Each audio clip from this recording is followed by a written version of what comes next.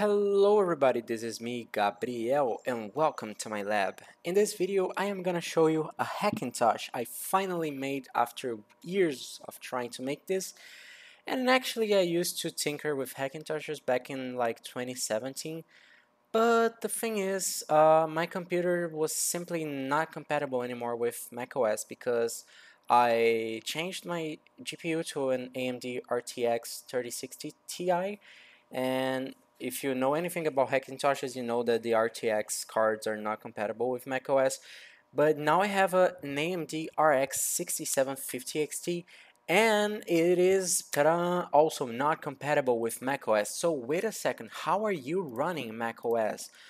Da, da, da, da. Can you see here? It's literally an RX 6700. I'm sorry, it's a 6750 XT, 12 gigabytes, 32 gigabytes RAM, and this is also not an Intel Xeon. So how the heck am I doing this? Well, it turns out my computer is actually an AMD Ryzen 7 5700G processor and an AMD RX 6750 XT graphics card. The thing is, someone decided to out of nowhere make a driver for the AMD RX 6700 and 6700. I'm sorry, 6750 XT. Oh my god, these names are just off the charts, man. And because of that, now many people, including me, can run macOS. And I decided to install it just to take a look. And also, for a time now, the Ryzen the Ryzen line of processors are already compatible with macOS because of the patches, like the AMD CPU processor. I forgot the name of the driver that makes all of this work. But let me show you something really cool. So first off, let me just change. I know I love this background. It's the Great Wall of China, but I'm just gonna, for the purpose of this video, change it to macOS Sonoma's background, just so you show, just so I can show you that I am actually running the latest version here. Where is like the appearance here? Let me put the light version. Oh my god, I love this. So beautiful, man. It's crazy. Like this is just I'm just lying to to Apple. This is not my actual processor. It's not an Intel Xeon. It's actually also no, it is 8 core. Yeah, it's correct. It's actually an AMD processor. So what enables me to do this is actually a new text release called NootRX. It's a little plugin for the RDNA 2 and futurely I think the RDNA 3, I'm not sure, dedicated GPUs, because Apple decided for some reason that they didn't want to make a Mac with like an AMD RX 6700 graphics card. I don't know why, but these crazy people here decided, you know what, let's make a driver. And do you know what the best part of all of this is? The driver is so good. Like, I'm not joking. The driver is so good that in some cases it even exceeds the performance of Whatevergreen. Because if you know something about Hackintosh, you know that Whatevergreen is like uh, the godsend for anyone who wants to like run a Macintosh. I mean a Hackintosh, because this is like like just makes everything work. So I was reading like the forums of Tony Mac x86. It's like I think it's the main forum for Hackintoshes, and some people were posting like benchmarks, and it's crazy because this driver made by random people, like they said that they're students. I am a college student. I can't do this. How do they manage to make stuff like this, you know? They could make a driver for AMD, and this is actually a driver. This is like just insane, and a driver that literally exceeds the performance of a driver that has been like in development for years and is used by like thousands of people and is contributed by 100 developers. Like, how did these people manage to do this? This is just insane, and it is actually completely usable. Like my latest short film, by the way, I don't know if you know, but I make short films. My latest short film was edited in this Hackintosh using both Final Cut and DaVinci Resolve. So you can, of course, both of them are accelerated by the Metal API from Apple. And it is just here to show that, yeah, this is actually completely usable. Everything is working. What else can I show you? Like, you can see the animations are all here. And let me show you something really interesting too, because on Google Chrome you even get, here, let's go to Chrome GPU.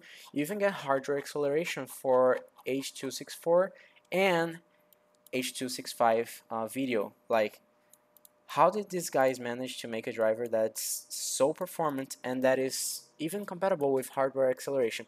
Now, I didn't configure DRM yet. I think it's configurable, but honestly, I don't use any streaming platforms, so it's not a big thing for me.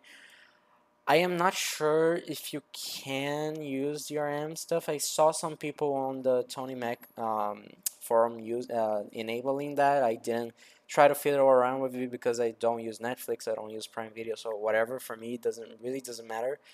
I don't know why VP9 is not here. It's not getting like hardware acceleration here. But that doesn't matter, like literally everything is working and it runs so freaking well. Oh yeah, let me show you something too.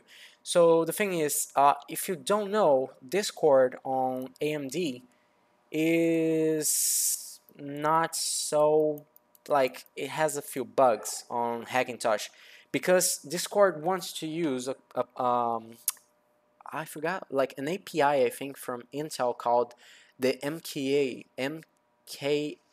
library. Yeah, it's like a math library from Intel.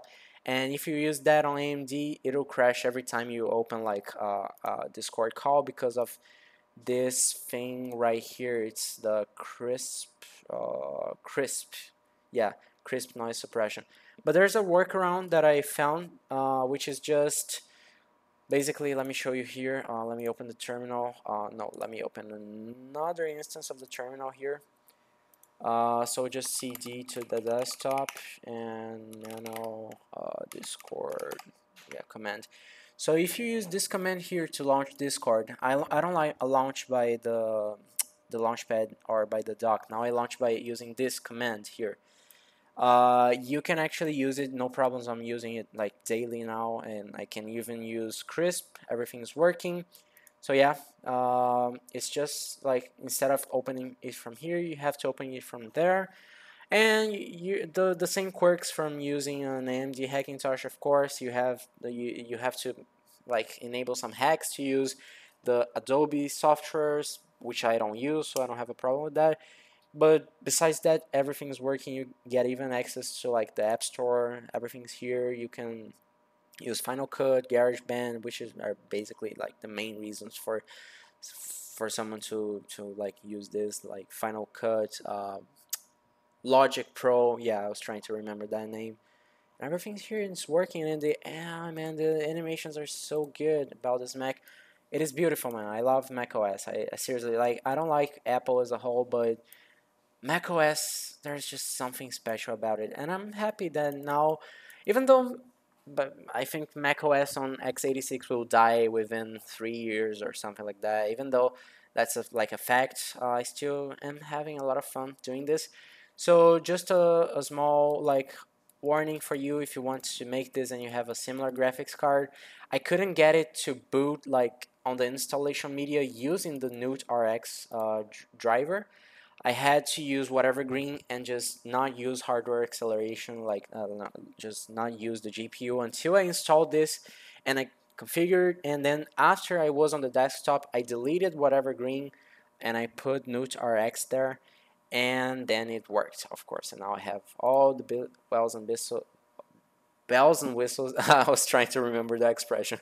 All the bells and whistles. And by the way, if you want to download this, you have to create an account on GitHub and come here to Actions and just go to whatever last thing here is, and you scroll down and like download this artifact. I can download now because I'm not logged in, because I actually don't use Safari, I use Google Chrome. But that was it. That was the video. I hope you enjoyed this. If you have any questions, leave them down below. See you next time. I really liked doing this experience. I'm gonna use basically this Hackintosh for as much as I can. It's literally updated to the latest macOS version, and that is so awesome. Seriously, so awesome. And I'm using like on OBS. I'm using like, let me show you, the Apple VT hardware encoder, and it works on my GPU. That's crazy. Look, my CPU is only using 1%, so it is actually using hardware acceleration, accelerated encoding to record this video. So yeah, everything's basically working really well.